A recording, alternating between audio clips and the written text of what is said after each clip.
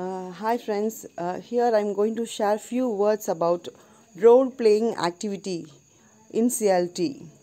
Role-play exercise gives the students the opportunity to assume the role of a person or act out a given situation.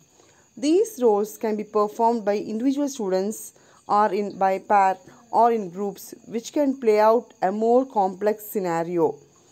Role play involves imagining the perspective of the another person and or a specific situation, then speaking and behaving as one would imagine or would hope. There are various methods of teaching value educations. The role playing is a fundamental skill that allows actors to be successful in their roles. Role playing allows an actor to step into the characters of the others. Types of role play: conflict role play, cooperative role play, information gap role play, and task based role play. Thank you.